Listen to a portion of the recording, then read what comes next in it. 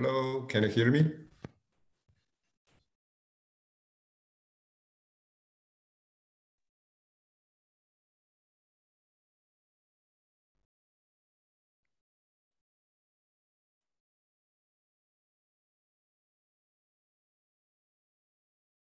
Hello. Yes. Hello. Hello, I'm here. Paris is here. Can you hear me? Yeah. Yes, we can hear you. Okay, great. Hi, You want to Vaishnavi, try how this? are you? Very good, Ankit. How are you? Thank you I'm for good. organizing this. Yeah. Okay. So it must be early morning. No, that's okay. That's okay. I Okay. think this is not a big deal. This is a time to get work done, really. So it's not a big Okay. deal. Yeah. Yeah. Good. Thanks Yeah. for giving us this time. No, it's my pleasure, really. Thanks for organizing this. This is important, Yes. really. Yeah. Yeah. Yeah. Okay. Do you want to try the share the video, the presentation? Let video. Which video? No, presentation. You want to try presentation to see how everything works? Apeksha, how you are going to do that? The PowerPoint. Do you want the PowerPoint link? PPT. Yeah, PPT. So I think I need to share my screen. Okay, I see. I got it. You can share your screen now. Yeah. Hold on. Where's the yes, I just share my screen. Okay, so I think this is the one I want to share. Okay, so I'll make a full screen mode.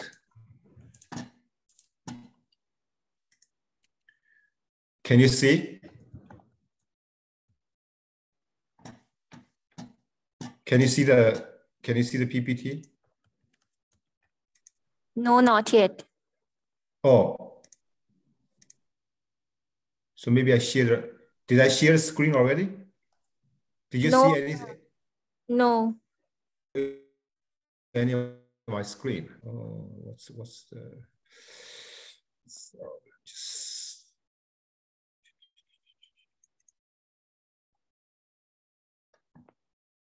Yes, now we can see. Oh, okay. Great. Now you can see. Okay, so I think what I do, make it a full screen. Is it okay? Yes, it's perfect. Oh, okay. So maybe I just run down the video, a couple of videos, make sure the video works. So yeah. So the time wise, I think. I think I got like almost more like 45 minutes to talk to make the presentation. Yeah. Anything longer is that okay? How long is 1 hour? Is the firm cutoff? Hello. Apeksha. No, I think presentation wise, I just want to make sure the time wise I'm okay. I might run a little bit longer. I think usually use that 45 minutes. Usually is a time. 45 minutes, 50 minutes. What's the is the firm limit for the time? No limit actually. You can extend. Oh, you can extend. Okay, so I make it Right. Okay. So I try to make it definitely within 1 hour for sure. Okay, within 1 hour. Yeah. Okay. So I think maybe we can try the. I tried the slides. I tried the video. So this is maybe I go through the slides really quickly. So I talk about fiber, and then and then go to the equipment, and talk about technology.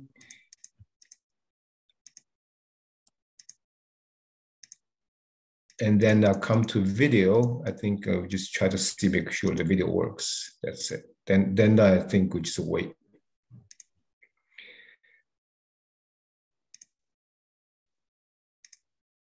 Yeah, okay. So this is the next one is the video. So I just want to make sure the video works. Okay.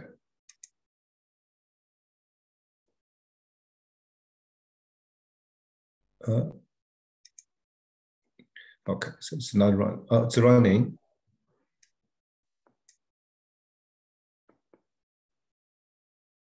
Okay, let's see.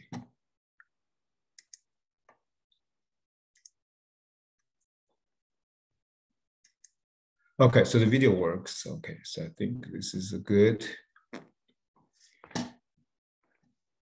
Yeah. Then I have, I think I have another video, final video to make sure everything works.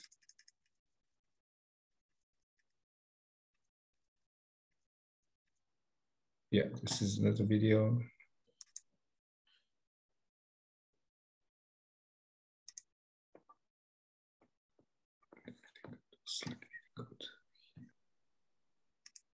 Okay.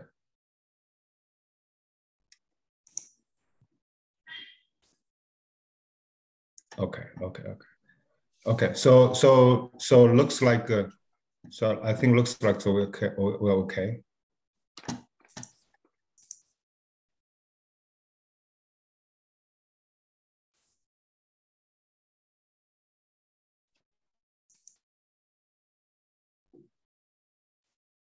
Hey, Vaishi, everything's okay? Yeah. Okay, great. Yeah, so looks good. So I think I will just go to the first slides again. So I will leave it there. Okay, so I'm ready. Sure. How about my video? I think my just I think myself, if everything's okay, just do you want to show my video as well? Show me? Yes. To make sure everything is Yes, that would be great, Vaishi. Can you see me? No. Can you see me now? No, the video is still not there. Not yet. Do I need to share my video? Hold on. Yes, I think so. Okay, maybe I So I just asked you. Yeah. Okay. Yeah. Yeah. Okay. Yes, okay. yes, it's Okay. working. Okay. So now it's great. Yes. I think, is it okay? I think like something like this, right? I think just Yes. Yes. is it okay? Or which one's better? I think this one. Yeah, a little bit lower. A little lower? Yes. Okay. Yeah. Sure. Okay. Yes. Okay. Okay. So I think if we want to turn off, that's okay. I think we can turn off. Yes, sir, Alit. Yeah. So Apeksha, Rizwan will be giving the first. Is there an introduction from somebody else before Rizwan? Like LS introduction. No, sir, we'll Okay. start with Okay. Rizwan. Sir, actually, Okay, that's so- what I checked. Rizwan will be doing, no? Yes, yes. I'll be doing the talk introduction. I know. Last time you remember somebody in welcome for the webinar. Are we doing that or straight away Rizwan does that? So I've prepared that also. Oh, great. So then Rizwan, you go ahead with the straight away on the webinar starting introduction and introducing Vaishi. Yes. Then once the questionnaire section starts, you come again online and select one or like 3 questions from there, Yes. and then put it to Vaishi. Sure. And finally, I'll give the vote of thanks. And Yeah. and Apeksha, are we like last time? Will we be noting down the questions and forwarding to Rizwan on the chat? Rizwan, sir, will shortlist from the chat.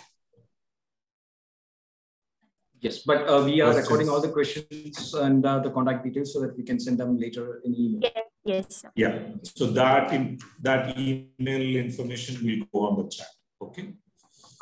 Okay. Yeah. So Okay, Vaishi. So Yeah. we are eager to listen to your talk when it starts. Okay. So basically, yeah. So Rizwan will feed some questions, right? So I think you will Yes. put all the questions. Yes. Feed Yes. some questions. Okay. So we don't want you to go through the chat and answer them. So Rizwan will select the questions and ask. I think that's great. That's why my life will be much easier. Okay. Sure, Okay. Vaishi. Yeah. Okay. Sounds Okay. good. So I stopped my video. I'll be online by she. Okay. So Yeah.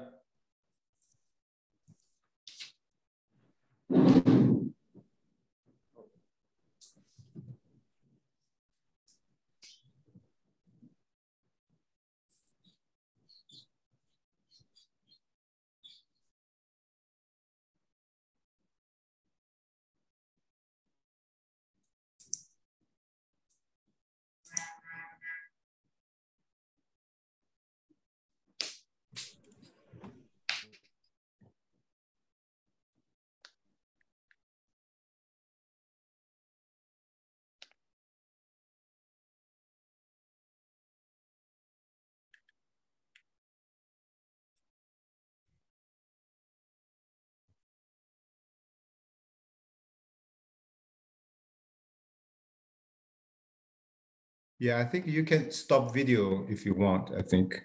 So if people log in, I think maybe you can start video later. My video as well, if you want. Yes, Vashi. So we can start the video once the session starts. Yeah, you can start. I can, right? I think it's You can stop the video. I can stop video. How would I Yes. do that? I think. So in the bottom you have controls. You have mute video, start. So I think in the bottom.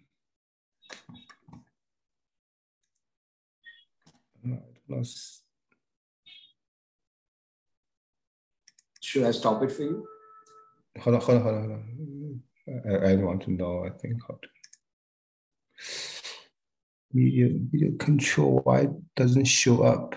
Oh, so there's one actually I saw this.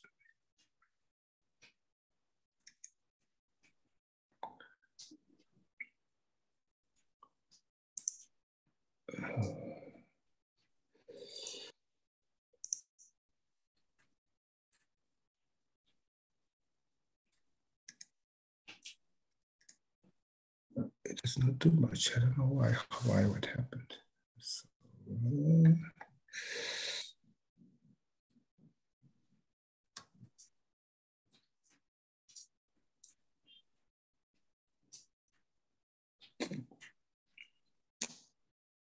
the control panel does not pop up for whatever reason. I don't know why. So you can just hover around it. It should pop up in the bottom. Yeah. Screen. I know. Usually have a control. I don't have this. might be you're in the full screen mode. Might be you're in the full screen mode. So if you press escape, probably you will get the other icons. It is the. Let me try to see. Oh, it's here. Yeah, it's here. Yeah. Okay. Yeah. It's here. So I think this is. Yeah, I can stop video really. Okay.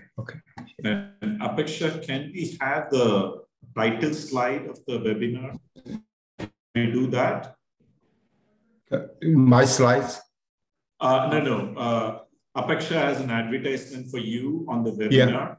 Yeah. Just show that the slides. I think should be okay. Yeah. Might be by sharing. Oh yeah. No, I think I'm sharing. Oh no, it's not sharing. Yeah. So Apeksha can put her slide. Yeah, that's good. Yeah. Okay.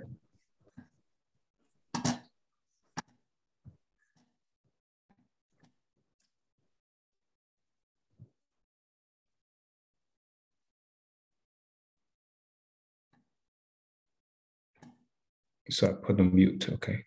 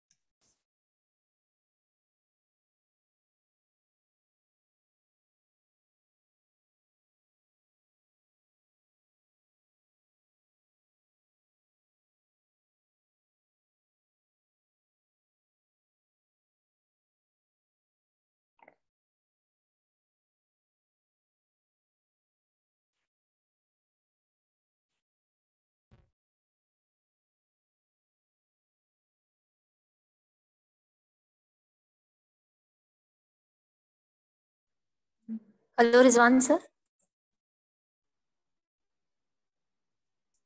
Yes, Abhiksha. I'll start my video as well. You want me to share my screen anytime? Now? Not now, question. Yeah, later. Yeah. Okay. Okay. Hello and welcome everyone. Thank you for joining us today. My name is Rizwan and I'm working as a senior sales manager in data science, and I'll be a moderator for today. So our topic for today will be the latest trend of specialty fiber processing technologies and applications in fiber lasers and biophotonic sensing. And this talk will be delivered by Dr. Baishi Wang. So let's take a moment to introduce our guest speaker. Dr. Wang is a global business manager at Thor Labs Whitran division. He has been the director of technology and scientist with Whitran LLC in New Jersey, USA.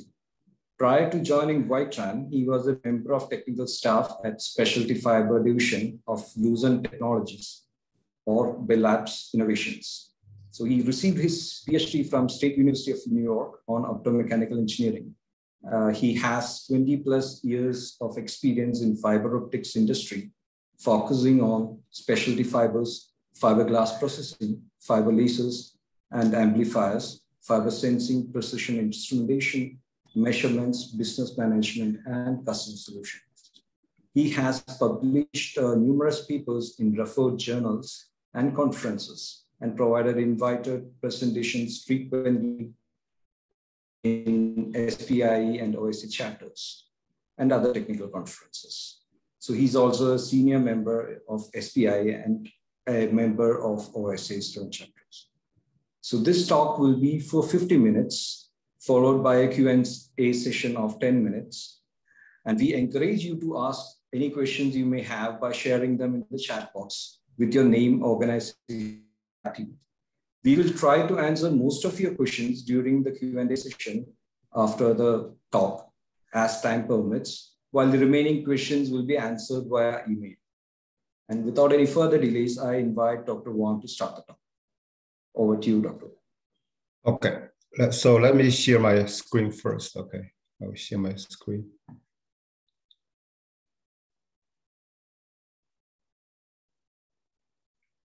I will share my screen, okay? Sure, Dr. Yeah.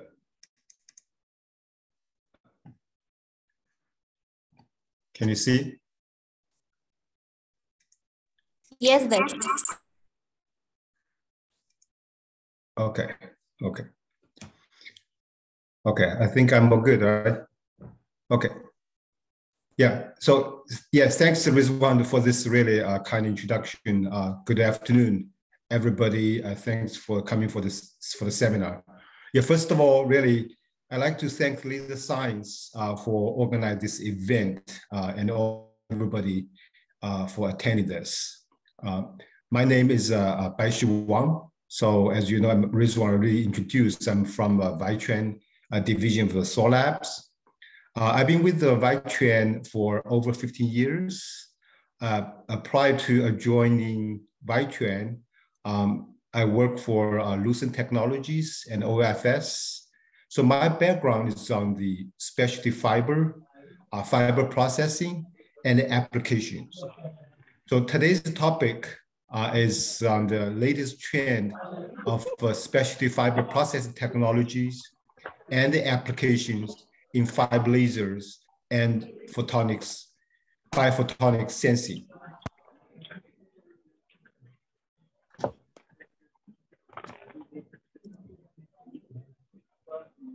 So quick outline. First of all, what I'll do, I will do a overview of specialty fibers and fiber processing. Then I will talk the two latest fiber fusion technologies, filament fusion and CO2 laser fiber fusion. Then I will introduce how we use the technology to fabricate high performance fiber lasers and fused fiber components. And finally, we provide some applications in fiber lasers and bio-photonic sensing. So before I do, I have a few slides really quickly talk about this, who's Solab and who's Vitrend. So right now, as you know, Vitrend is part of Solab. And Solab was founded in 1989 by Alex Cable from Bell Labs in Lucent Technologies. So currently Solab, we has over 2,000 employees worldwide and have like 20,000, more than 20,000 products offered to our customers. And as you can see, that the Solab basically, we have it's headquartered in Newark, New Jersey, and it has offices around the globe in South America, in Europe, and in Asia. So about Vitrend, Vitrend was also founded in 1989 from a scientist from Bell Lab. The key focus of Vitrend is really for fiber processing. And Vitrend was part of NKT since 2000, NKT Photonics since 2009. And in 2015, Vitrend was acquired by Solab. So we have an office, a headquarters, Vitrend headquarters in Morganville, New Jersey, which does the R&D, manufacturing, sales, and customer service. And we also have office in Vitrend Europe, Exeter, who does the Europe sales and the customer service. So now let's move on to today's talk, really. So first of all, really, I would talk about really quickly, specialty fiber and fiber processing. So when you see the typically, I think a lot of people feel with fiber, I think just from the ground up, really. So fiber, it's very simple architecture, really. It's usually 3 layers with different indexes and the dimensions. So you can see the picture on the right. This is like a schematic of fiber. So it has a core, which really define the waveguide property. And then they have cladding. It define the mechanical property design. So when the core coupled with the cladding, really light propagate inside the core via total internal reflection. So, and then you have a final layer, third layer, which is a coating, a protect layer. So layer, normally the index of the protect layer is higher than the cladding glass, and the core is lower. Core is higher as well than cladding. So light propagates inside the core. So the coating actually protect the glass. That's typical telecom type of fiber. And then you have another type of coating layer is called low index, which is with the index, but refract index lower than the glass cladding, basically. And also you have a polyimide coating with also high index reflective coating for high temperature applications. So this is basically a very quick, basically architecture of your fiber. And then optical property of the fiber, there are two things very important for the fiber. One is the modes, because light propagate along the fiber. So usually fiber support different type of modes. So the fundamental mode, we call the LP01 mode, which is the left. And then the next high order mode is LP11 mode. So it's not a fundamental mode anymore. Basically, we call the high order modes. So typically a fiber can support one mode or many modes. Another important parameter is called V parameter. So V parameter really defines number of modes supported by a fiber. If V number is less than 2.405, and the fiber, we call the fiber a single mode fiber. And the V number is defined by the equation on the right. Basically, it's based on the numerical aperture of the fiber, the wavelengths of operation wavelengths, and the core diameter of core radius of the fiber, basically. So this is very a simpler form to define a fiber property. So fiber-wise, there's so many fibers around the world, really. So I think keep us busy as well. So I basically categorize these into 4 different types based on different properties. So if you actually based on refract index of the fiber coating, so basically we say, okay, we have a single clad, which is telecom fiber with the refract index of the coating material higher than the cladding of the glass. And also we have double clad fiber with the refract index lower than the cladding index. So that's one type. Another type based on the 5 modes. So usually we call it single modes for the fiber, which support only one fundamental mode, and also multi-modes, and for the fiber to support many modes, a lot of modes. And also lately we have also called large mode area fiber or few mode fiber, which support a few mode. This type of fiber really to mitigate the nonlinearity of the fiber, really. And then based on geometry, we can have the polarization maintaining fiber, which has the stress member inside the glass. And then we have photonic crystal fiber, we also call it PCF fiber. It's a structured fiber, basically based on a different geometry, a different basically fiber rod stepped together. And also, some of the fiber is not shaped circular, like octagon or D shape for special purposes, really. And also, finally, I think based on material, typical fibers are made of silica fiber. And then you also have like soft glass, like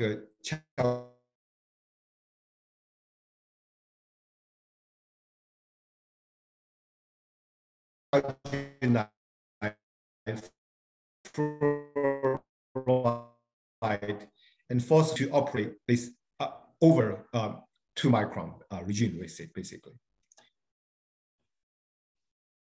And these are some pictures you can see. So the top left is the single mode fiber, and the second one you can see the LMA core is bigger, and also the PM you have a panda stress members, and then you have multi-mode fiber, and also another multi-mode fiber with different layers. The first multi-mode fiber is 2 layers, which has typically is a cladding core, is basically pure silica core and down doped with the fluorine layer outside. So that's typical, the multi-mode fiber consists of. And then another multi-mode is triple clad. You can see the fluorine layer is in the middle, and then there's glass outside for different purpose. And also you have a bow tie PM fiber. So different shape, you can see this is there's a non-circular fiber as an octagon for the usually used for the as the active fiber for mostly for mold mixing, basically pump mold mixing in this type of fiber, and also you have PCF fiber and photonic bankend fiber on the bottom right.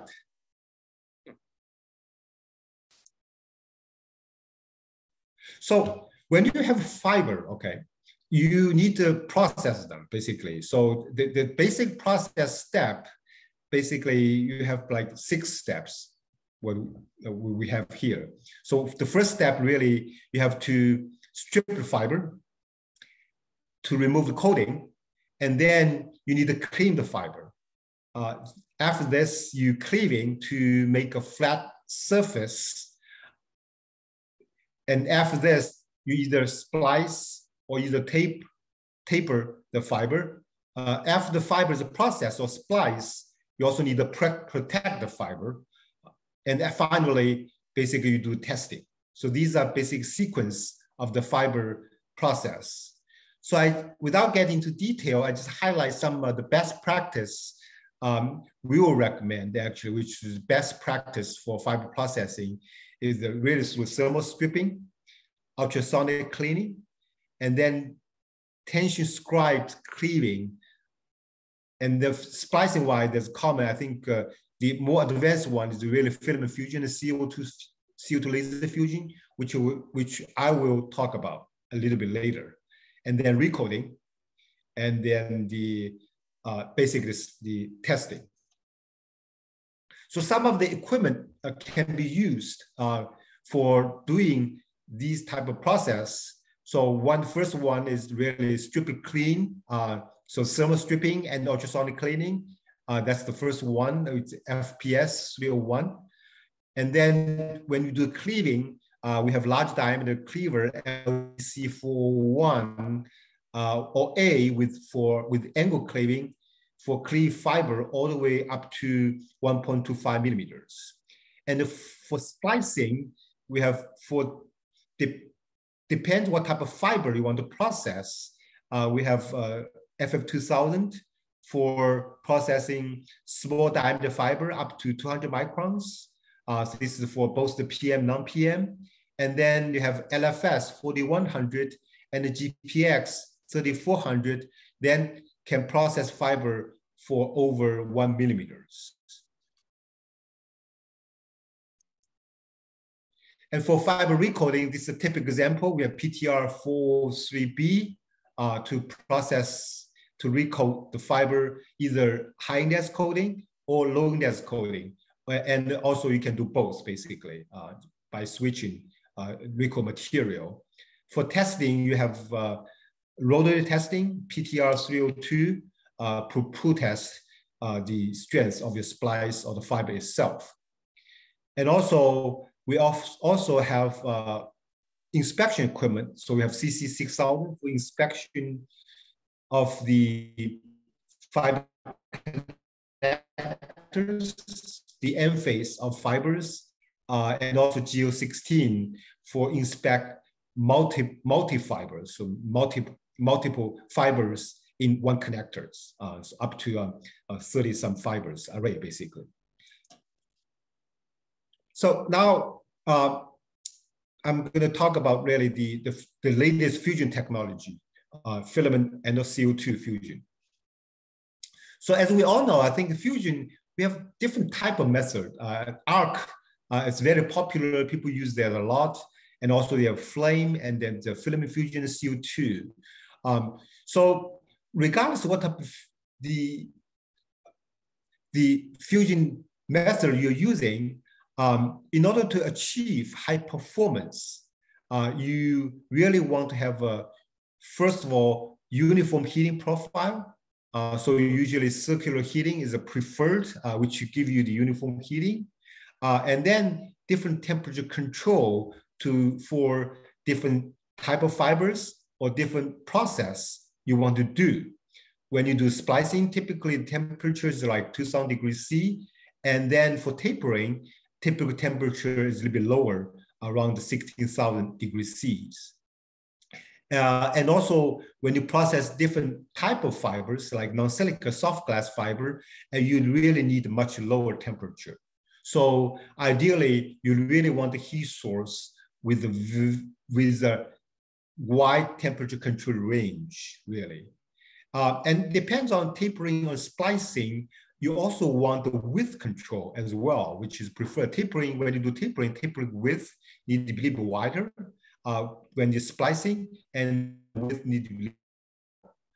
If you want to do that for the production, it need to be consistent and also repeatable, really. Yeah. So to achieve that, the latest trend really is the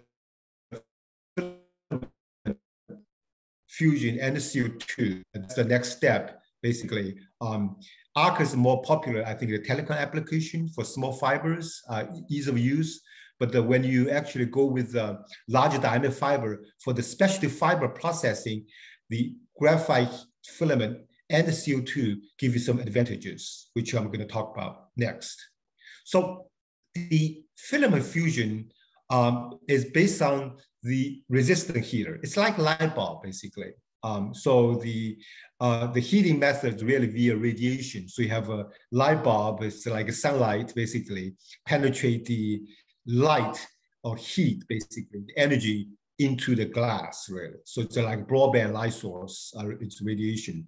And the filament is really tunable for room temperature up to 3,000 degrees C. It's like light bulb, same thing. So you can turn the light bulb, basically, the dimmer and the brighter.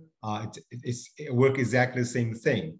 And the shape of this filament is a circular or omega shape, which provide uniform heating profile. And also you have different size or width, which can be used for different applications. The control of this type of filament is really with the DC control.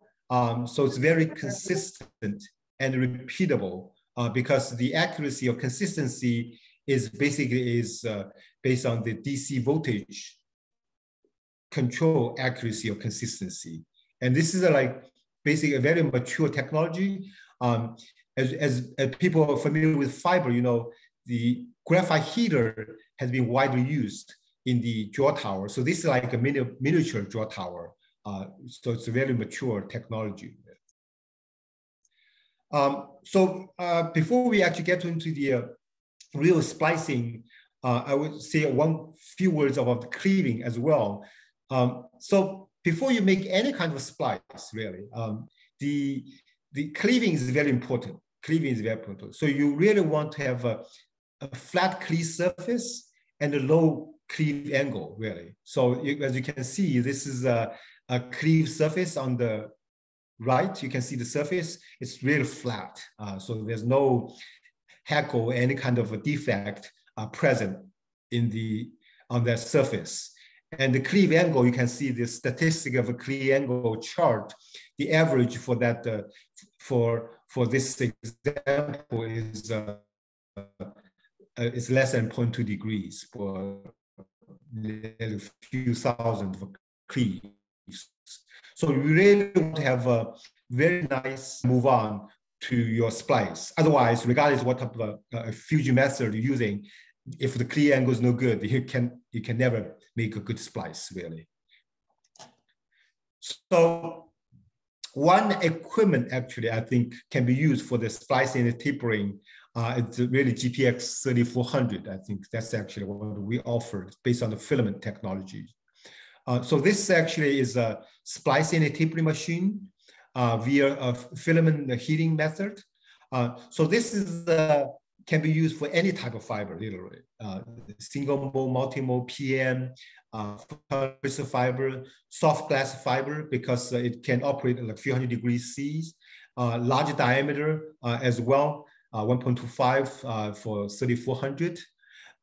So this equipment basically has a couple of other important features, basically very precision mechanical control feature, which allow you to do the XY movement, and also have a built-in microscopic imaging system, which you can view the fiber side view and also the end view.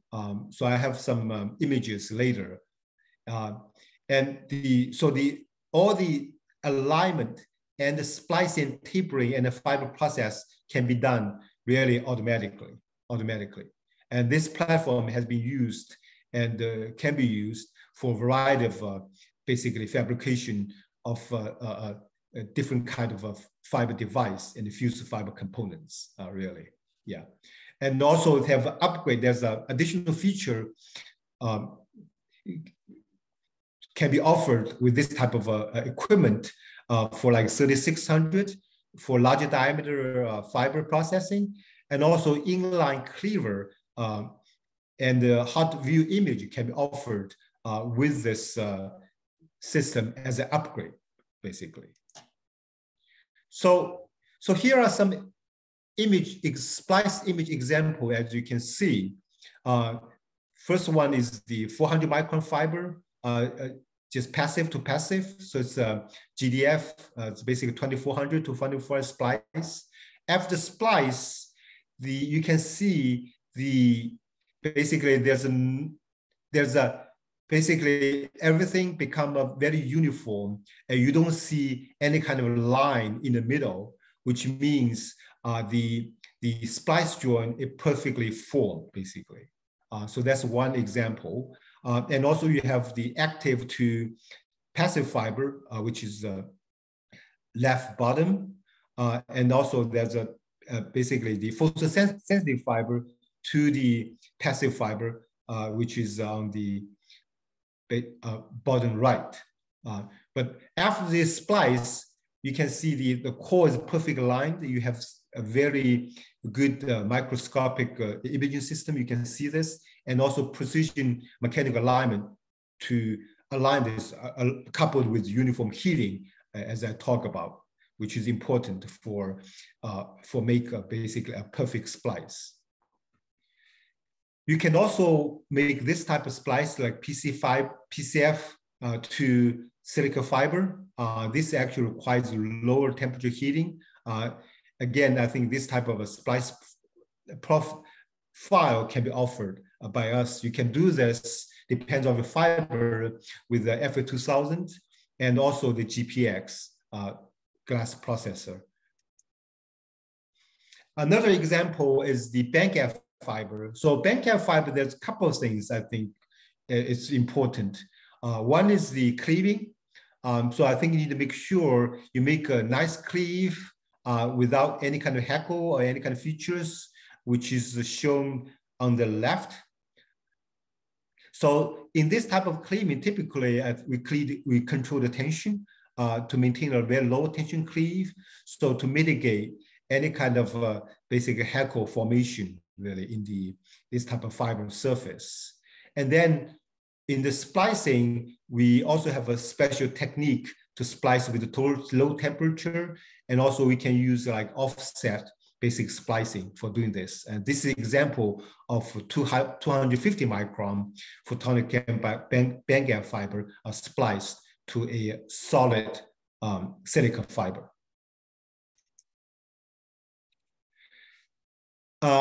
And also the multi-core fiber can be processed as well. So you have a variety of multi-core fiber, what we have here. For multi-core fiber, which you can tell, I think alignment is critical. So what we do is really align through the end view.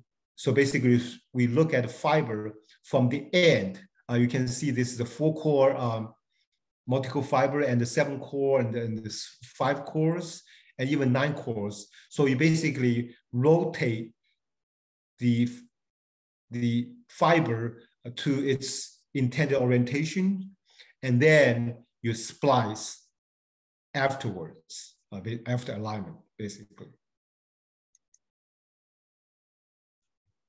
So I just show you some examples on the splicing end. Next, I'm going to talk about fiber tapering. So fiber tapering is a very important process for fabricate a fused fiber component. So it's like a fiber drawing. the principle of the fiber tapering is very simple, basically. So we basically have two stages. Basically, one stage pulling the fiber, another stage push the fiber. The velocity of these two stages are different. So the taper ratio is determined by the differential velocity of these two stages. And in this case, of course, the heater remains stationary. So you can see there we have V in and V out here. So fiber tapering, for typically the volume of the material is conserved. So there's no material loss really, unless you really burn the fiber, really. So the taper ratio you can see based on you can do very simple calculation is a square root of the velocity difference. That's the taper ratio defined as the diameter ratio of the diameter of the input fiber and output fiber, basically. Yeah. So the pull velocity and the temperature control is very important for this type of tapering process. And typically, the tapering tension need to be monitored, which give you feedback to see how well you control the temperature. Typically, the taper tension is high, which we call basically cold tapering. If it's a low taper tension low, it's hot really. But it gives you a different feature of a tapering property. Yeah. But in any case, for normal taper, the taper ratio is only determined by the velocity of the two stages, really. So these are a couple of examples of the tapering using GPX 3400. One is basically the PCF fiber tapering. So you can see there's no cold collapse in this tapering process. So we control the temperature pretty well, and then you get a nice profile of the tapering, and also the structure basically remain the same, basically. So this is the PCF fiber tapering. And another one is we taper fiber from 125 to a micron level taper. So we use basic GPX coupled with a special software, additional software for doing this for better control. So typically we can taper that down to sub-microns. As you can see, the right bottom image is 700 some nanometers measured by the SEM. So the key requirement for this type of tapering is really low loss or adiabatic. Basically, the fiber tapering need to be adiabatic, basically. So it's basically, what happened in this type of tapering, you maintain the mode, basically propagate mode, basically the integrity by introduce really uniform and the adiabatic fiber tapering, basically. So another fusion technique which lately introduced is really CO2 fusion. So CO2 fusion to me is very different technologies. So as I mentioned, the filament and arc uses these type of things. Usually a filament actually, particularly really heat the fiber through radiation. So basically, it's like basically a heater. It's like an oven, basically. But the CO2 heat the fiber differently, basically. So CO2 is a laser, so it's a 10 micron, basically 10.6 usually laser. So when the CO2 laser basically it basically heat the fiber, and the heat gets absorbed by the surface of the fiber. So I will call it CO2 heating. Typically, it's a surface heating. It's a surface heating because it does not actually penetrate into the fiber right away. It can't, because it's simply absorbed by the fiber. And then the heat actually is conducted from the surface to other area. So it actually always involves two steps. Actually, that's the nature of the CO2 heating. So the good thing of the CO2 heating is also basically it's a localized heating, basically. So you can basically inject the laser anywhere you want, literally. So on the surface, on the side, with different area by control the beam spot size. So that's the beauty of the CO2, which is different from the filament heating. So in our CO2 laser fusion technology, we introduced a ring-shaped laser, which enables really uniform heating. And the temperature, of course, can be controlled using this type of CO2 laser. In this CO2 system, we also introduce two different options of beam delivery. So one is the vertical beam delivery, which is vertical, really 90 degrees to the fiber, and also the oblique delivery of the beam. It's like 10 degrees especially for end cap splicing. The advantage of that, I will talk a little bit later, really. So it also enables us really to splice large diameter fiber. So the CO2 laser really is complementary to the other filament fusion technology, especially for the end cap fiber splicing and also larger diameter fiber splicing, some of which cannot be done really using other like filament technology, really.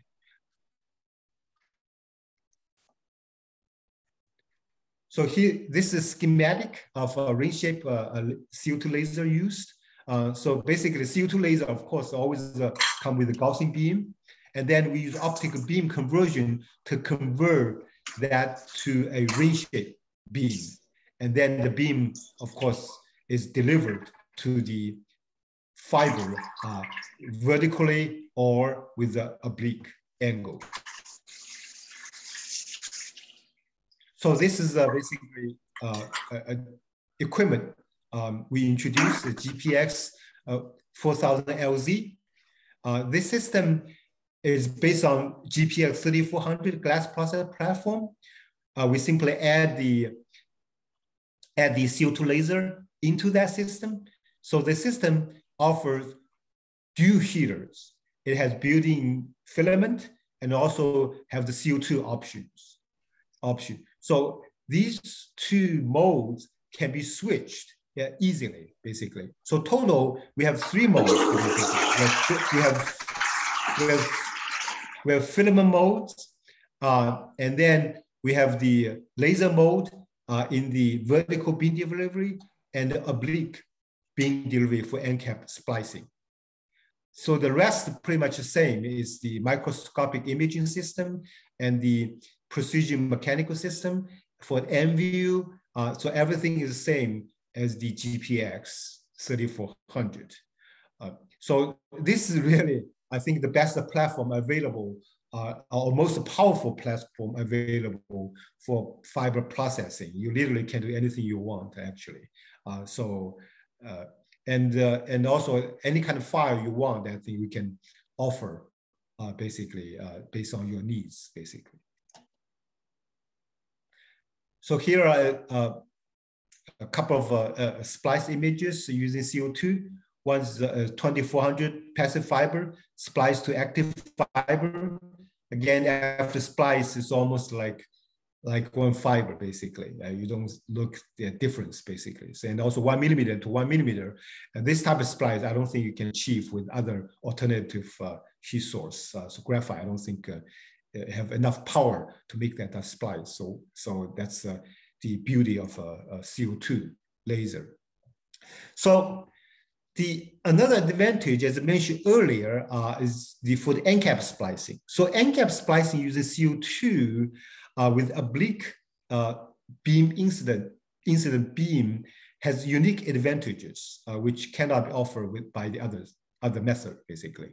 So the ultimate advantage, basically, is that it actually allow you to splice the fiber to end cap with large aspect ratio, basically. So with very small fiber to large end cap can be spliced, really, using this type of technique. So I will tell you why that can be spliced, okay? So the key for this technique is that when you heat the fiber and the end cap, you heat the end cap first without heating the fiber. So if you use other source like a filament or other technique, inevitably you heat both the end cap and the fiber because the heating is not localized. It's not localized. So as a result, if the fiber and the end cap has very large end aspect ratio and the fiber melt first before the end cap. However, using CO2 heating, which we use the indirect fusion method, I will call it. So it will actually heat the end cap first without heating the fiber.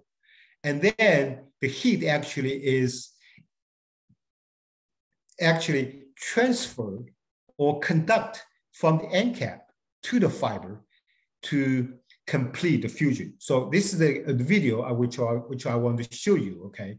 So I will show you the video which you can see what I'm talking about here, basically. Okay, so I'll run the video.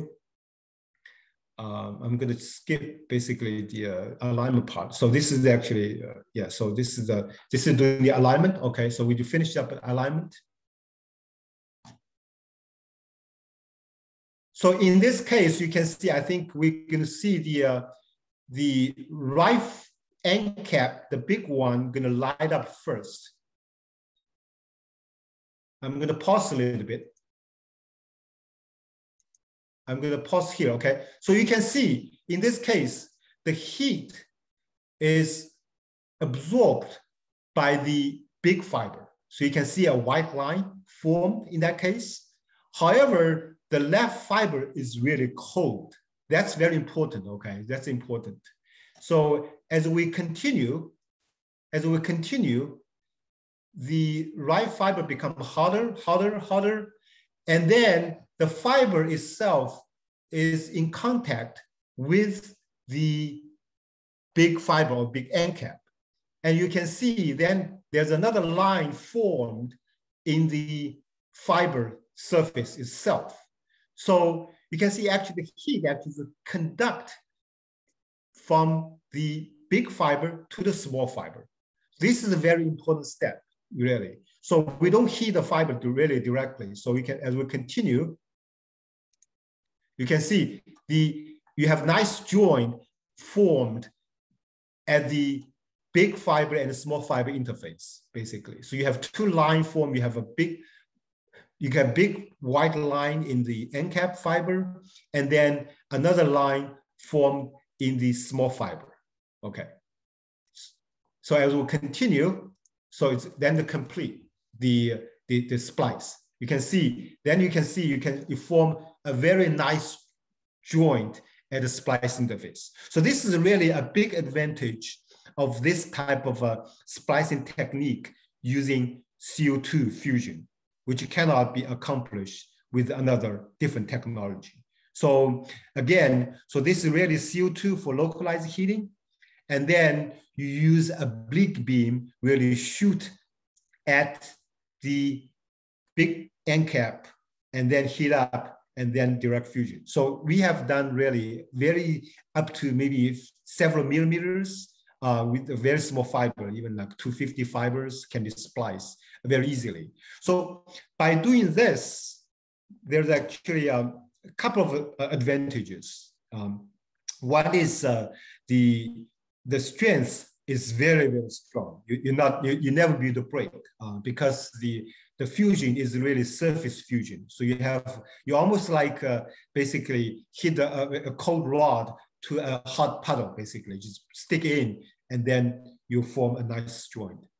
And then for the fiber laser, because of surface fusion and the beam, the beam property can be reserved actually. So this preserved basically. Then you can maintain the beam property using this type of technology. Okay, so these are a couple of examples of fiber splice. 125 spliced to 1.25 millimeters. It doesn't matter, as I said, you can 2 millimeters, okay, you can splice really, because the fiber actually it does not get heated actually to start with, as I said. And then your 400 to 1.25, these are a couple of examples. And then another real example, so we have 400 to splice to 2 millimeter end cap, the small end cap. I think it's this one's probably like 3 millimeters thickness end cap. And then 8 millimeter type of basic cubic type of end cap can be spliced as well. You can see this in this case, there's a far few basically measurement made for this device fabricated. You can see the beam, the uniform beam can be achieved really.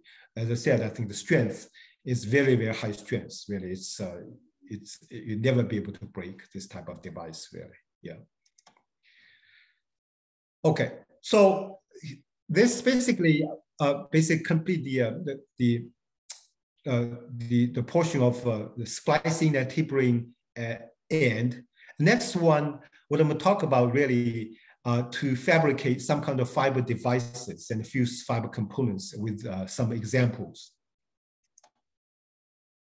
So as we work on fiber laser, okay, so this is very simple schematic of a CW, basically single cavity fiber laser. So you have an active fiber in the middle, and then you have a pair of gratings, HR and OC, and then you have combiner to deliver pump beam to the fiber, and then you have output with the end cap, and then end cap, and then possibly being combining at the output end. So in order to make this, you need really a splicing, of course, which we already discussed. And then you have need some kind of other basically fused fiber components or the special process of these fibers, basically. Of course, combiner is one, and then the splicing and morpho adapting is one with different fibers, with different morpho diameter. You need to do low loss, you need to splice them with very low loss.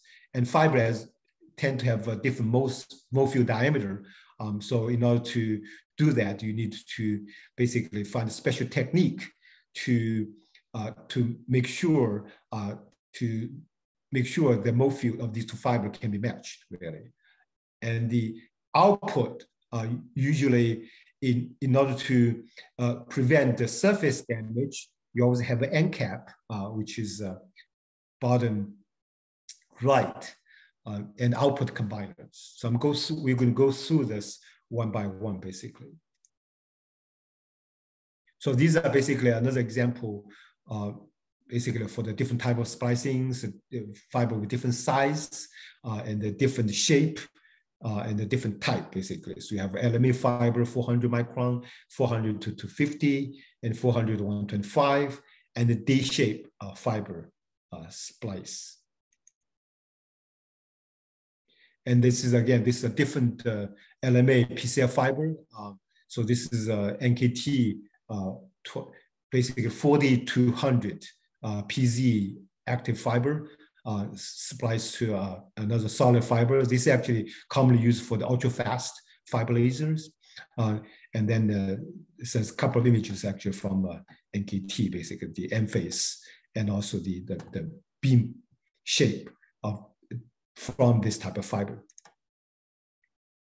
So one important aspect, as mentioned, is really we have so many fibers, and the fiber have different optical properties. So what if you have fiber, one is morpho is much smaller, another much bigger, and then to splice them together with a low loss. So this is an example of fiber, two different fibers. On the top left, you can see from the core, if you focus on the core, fiber core, if you look at the fiber core, so yeah, so look at the fiber core, here is 6.5 microns. You can smaller fiber mole field, and this one is bigger. It's like 12 micron mole field. So when you splice them, these fiber basically, if you splice them, because the mole field mismatch and the loss is pretty high, really. So in our case, we'll be able to use one technique called thermally expanded core technique. So in this method, basically, we actually continuously heat the fiber using what we call fiber polish. We scan the heater back and forth across that splice joint. And then by doing this, the dopant in the fiber core can be diffused or expanded, basically. So typically the dopant in this type of fiber is really germanium. So the good news is actually typically the smaller mole field diameter fiber diffuse a little faster, and then the other one, a larger one, usually with the less dopant, diffuse a little bit slower. So as a result, you'll be able to achieve good mole field matching. So the bottom left is basically after splice. You can see after splice, literally you don't see, if you look at a core, it's pretty uniform, almost like one fiber. You can see it focus, you see a little bit core based on the contrast of the image, basically. But the mole field is a very good match. So the right one is basically a couple of measurement result. So this is actually top right is the actual loss measurement. So after direct splice, we got 0.8 dB of this splice, basically, because the mole field of this one is 2x difference, really. So now we introduce 5 polish. So each dot is 1 5 polish. So I just want to illustrate the process. So make it very slow, gradual. So after 1 polish, the dopant diffuse a little bit. So you can see the loss decrease gradually. Eventually, the loss become really 0.03 dB for these 2 fibers, really, yeah. And they diffuse more and loss become higher, actually, you can see, because the fiber become reverse. I think the smaller fiber, core fiber become, the mole field smaller core fiber become much bigger. So this is what happened really in this case. And also you can do, we did a mole field, far field scan measurement. So what we did after mole field diffusion, we actually cut the fiber, cleave it, and then you do a far field scan. You can see the virgin fiber, the mole field is 6.5, and then we will expand the mole field to 17.5 micron. So almost 3-fold basically of the mole field age in this case. Yeah, so this is really a powerful process which we can use for the mole field matching, really. It's called the TEC, basically, thermally expanded core method. So to achieve this, actually, there are a few requirements, actually, to achieve this. So I just explained the approach. So the requirement, basically, of course, the first one is the mole field matching, as we mentioned. So after expansion, maybe the mole field become 15 or 60 microns at the splice joint. On top of that, actually, another important aspect is that during that expansion process, the mole field basically need to be remain circular, which is very important, okay? So that's why the uniformity of the heating is very important. If you have differential heating, the mole field expansion is not done uniformly. The mole field, if you like arc or something like this, the temperature is hotter in one direction, in the colder direction, and the beam tends to become oval, which is not something you want. So that's actually another importance. So the heating need to be uniform, really. And also, I think we need to maintain a nice long tapers, which I basically have this here. So you need to maintain this type of taper. It's nice long, that's why we use fine polish. Otherwise, during that process, the beam basically will not propagate the adiabatically, basically. If otherwise you excite, if the length is too short, you basically excite the high order modes. So which you incur higher loss, basically. So these are very important aspect, really, for achieving this type of loss. Yeah. So another approach for doing this Mo field adapting is really keep tapering. So the one actually for tech, you can typically use that when the cladding diameter of two fibers are same. So like 125 to 50, you can use tech, which is very robust. But when the cladding diameter of two fiber different, say the one is 125, another is 250, and then it's always better to taper the bigger fiber to a smaller size to match the fiber to be spliced, the smaller fiber to be spliced. So when you do the fiber taper, Dr. Wang, we have another 15 minutes to the end of the session. Thank you. Yeah. So when you do the fiber tapering, basically the good news is the Mo field got changed. So you can see NA remain the same, and then the core diameter reduce, and then you have the Mo field change. So by doing this, you'll be able to adapt for Mo field adapting, really. So this example, okay, so the 250, basically 2250 microfiber to 10 microfiber. So this involves two steps. We do the fiber tapering, and then we do tech. So this one, and then the loss become really less than you can achieve the loss to less than 0.1 dB, basically from original to 4 dB. Yeah, so the combiner, there's a few methods making combiners. So IPG, really side pump, and then the Lucent, which I was in, basically the bundle twist. And Vitran, we use computer tube to make this type of combiner, basically. So the advantage of the computer tube is really for twofold, basically. One is the fiber remains straight during the process to achieve low loss, and the packaging may become much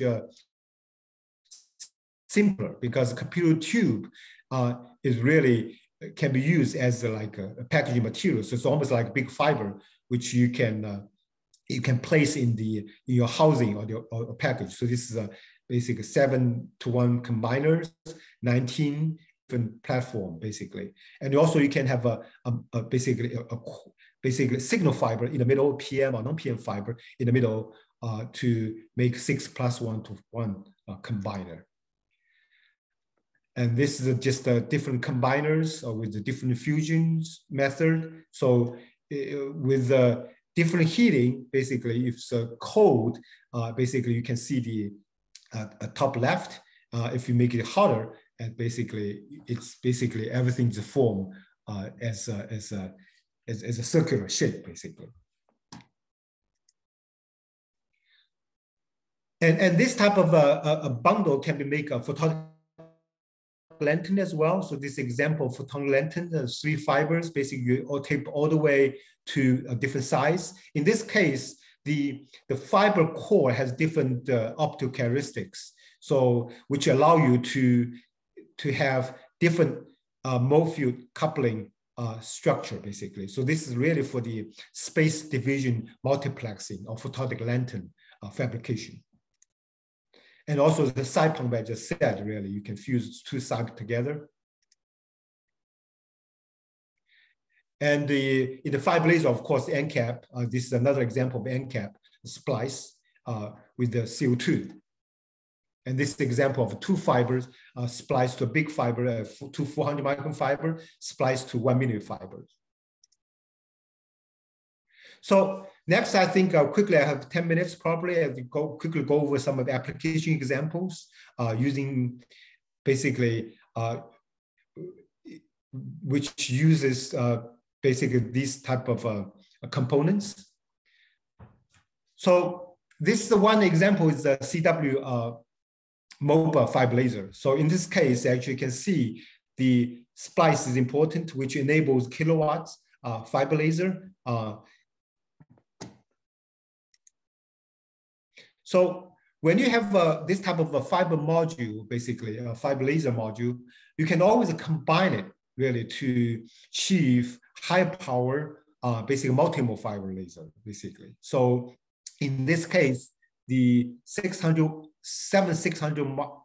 watts fiber lasers is combined with a 7-to-1 fiber combiner. So to achieve 6 kilowatts basic laser output. So one actually important aspect really of the power scaling is really to scale up the brightness. When you do the regular, basically the combining of the multimode combining, basic beam combining, you don't basically enhance the brightness. You only increase the power, the brightness remain the same or usually typically less after being combined.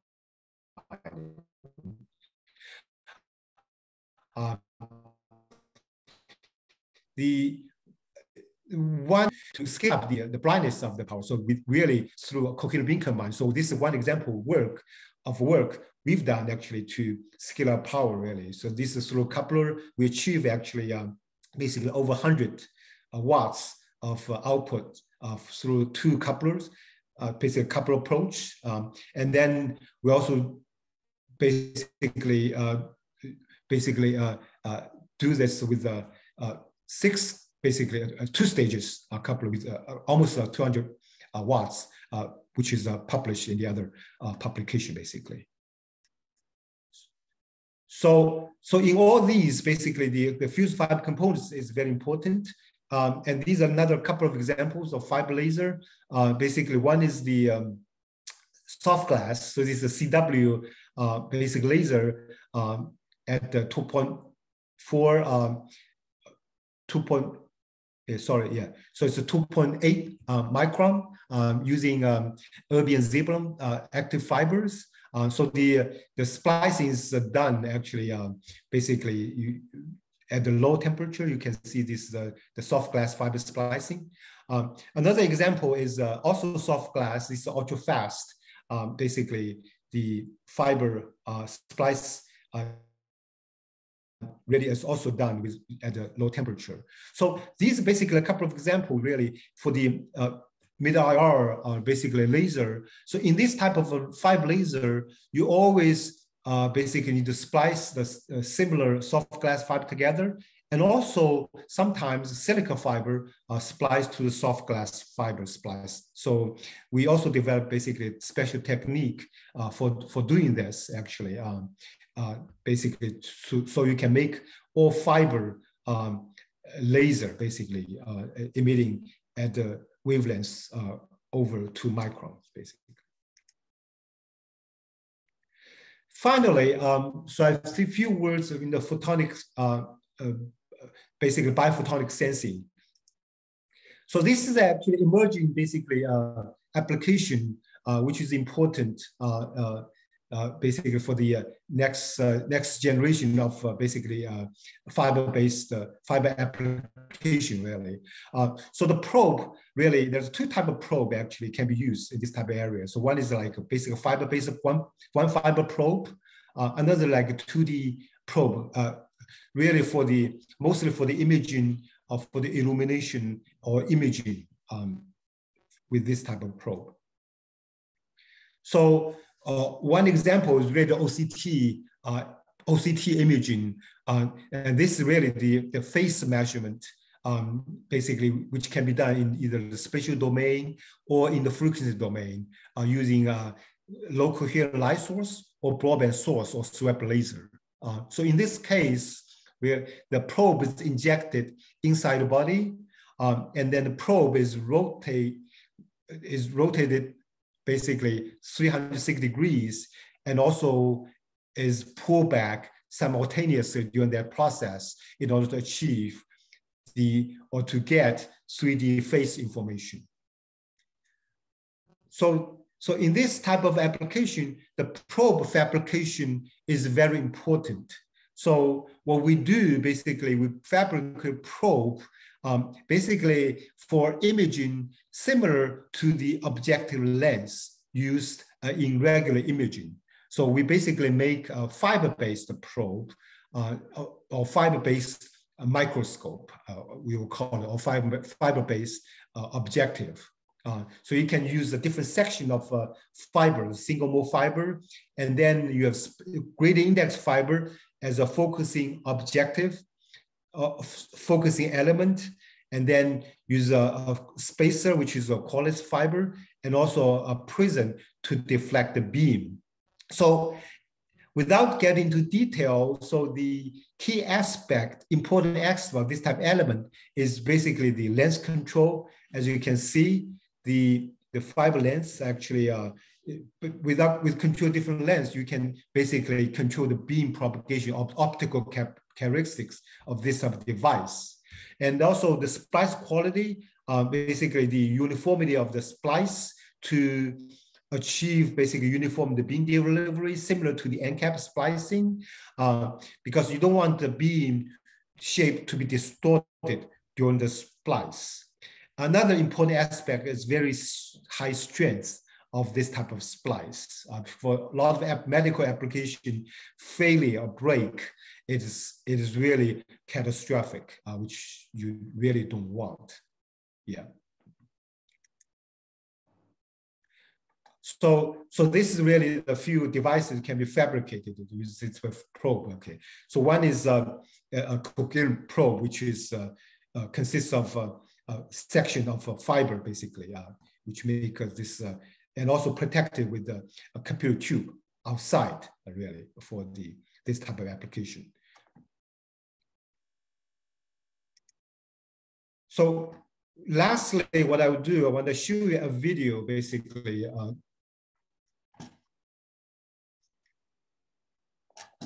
I just want to show you a video for this type of probe, okay.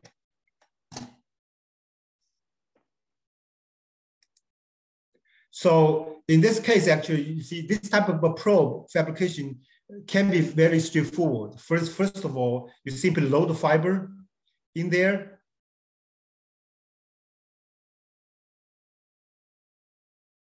So you load the fiber, and this fiber is already loaded. And then eventually, basically, you heat the fiber, you form a nice probe, basically.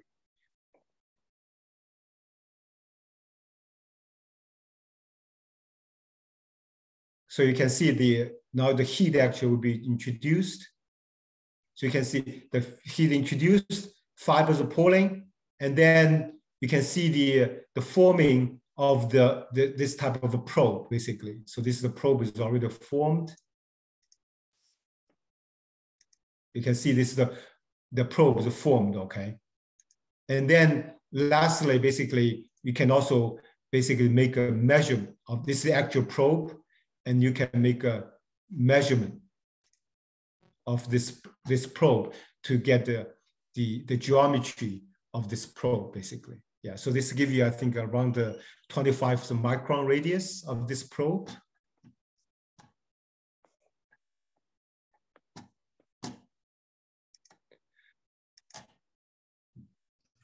Okay, so I think with the limited time, I think give you some, without getting much of a detail, really, I think give some highlights of some of the capability of some of the work can be done really here. So I think I talked about the fiber processing. As you know, the fiber processing is really important for producing fiber-based components and systems both in R&D and manufacturing.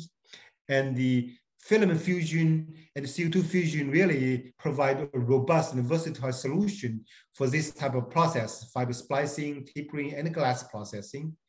And the various technique and the fiber can be used to produce fiber devices, components. Really, in a nutshell, really, the low loss and the high strength, and also is very important for fiber device and for both the morpho adapting and also fiber combiners. And also we show the latest trend of the fiber fusion techniques in various applications, right? In fiber laser, in medical probe, basically application, really. So we also give quite some examples without some details. So yeah, so really, so thank you very much for all your attention. Really, I think I know the time is very limited here. So I think just a few words, really, a lot of work actually for fiber processing.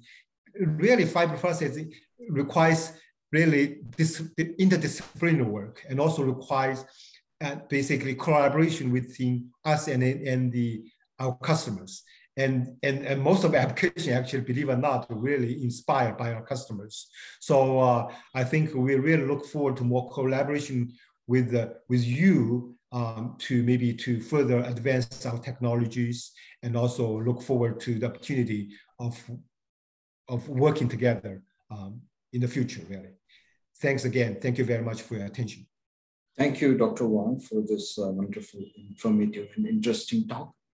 So we do have some questions in the chat box, and due to the time constraints, I will choose a couple of questions which needs at least a amount of time to be answered. So the first question is from Dr. B.N. Upadhyay. So he says the cleave angles becomes very important in splicing, and there is a large variation in cleave angles in practice. How can one maintain minimum cleave angle? Yeah, so this actually, I think of course, I think you need to introduce basically make sure the cleaver you're using is in pretty good shape, because if the cleaver is not big shape, I think you cannot do a good cleave angle for sure, really, right? So this is actually a very important aspect, really. So try to maintain the cleave, depends on your application, really. If you larger diameter fiber, you really need a low cleave angle, try to maintain 0.5 degrees. Telecom usually is more given, maybe you can 1 degree is okay. So not only the cleave angle, as mentioned, the cleave surface is a lot of things. So one example I'll give you, really, a lot of people say, oh, I have a bubble. And then you go, oh, my splice is no good. No, when you have a bubble, it's not because of your splice, it's because of your cleaving. Okay, your cleaving is not good. It's because that's really the root cause of a bubble forming, really typical bubble forming in your splice. So I think cleaving is very important, really. I think also there's some special technique which I didn't talk about really later. For special fiber, you need if you have equipment, you need a special technique especially for photonic crystal fiber or basically the structure fiber. So if you need more help, you can send us email. Maybe we can talk more really down the road. Yeah, later. Yeah. Next question is from Kannad. So he's asking, with indirect fusion, is it possible to efficiently splice two different materials of fiber together, say chalcogenide and silica? Yes, I think that's a very good question. So that's exactly the technique is for, really. So so in that case, when we actually splice the end cap, so that's actually exactly what happened, because in that case, the temperature difference prior splice between the end cap and the fiber is very, very large. One is like room temperature almost.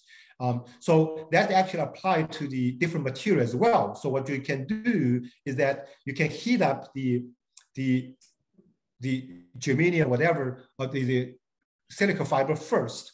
And then eventually you can approach the other fiber material with the chalcogenic, whatever, the different fiber, really to touch the fiber which is heated by the CO2. So this actually can be used really, I think, yeah, for different type of material as well. Yes, very good question. Yes. So for the last question, so it's from Jawad. So he's asking regarding fiber termination with FC, PC, SMA, or other type of connectors. Do you provide any special termination kits or for fabricated by specialty fibers, which are not mechanically strong as a standard silica fiber? Yeah. So or this any special recipe to be followed during termination of specialty fibers? Yeah. So termination, what we do, we always fuse the fiber to do the termination. Yeah. So that's our specialty. So we can fuse any kind of end cap here. So like 125, we can fuse to like 1 millimeter end caps or even whatever size or length you want.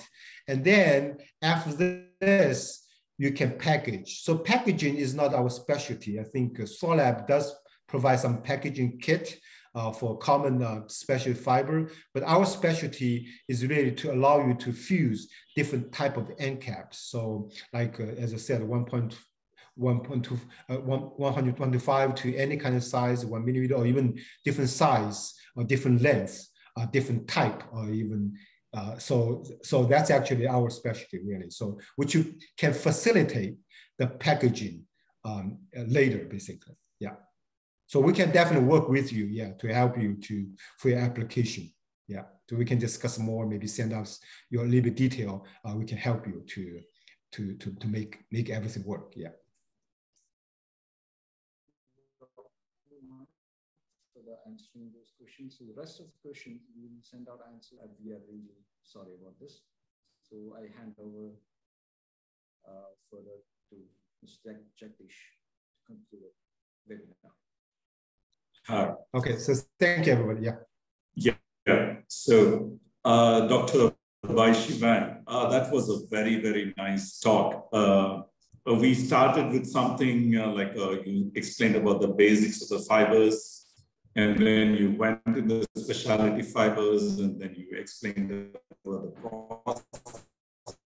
processing, and the ultimate aim, you also explained about the bio-photonic talk, which you gave today. And thank you very much for this wonderful talk. I have known you as a